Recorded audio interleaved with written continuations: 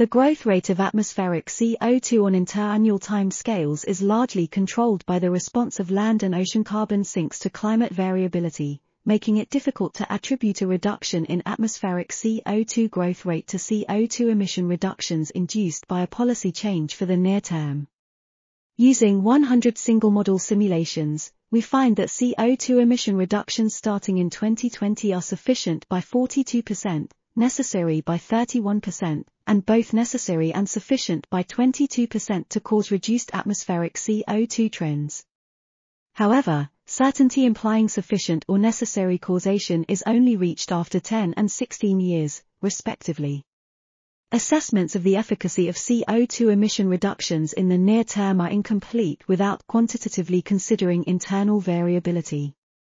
This article was authored by Aaron Spring, Tatiana Ilyina, and Jochem Marotzke.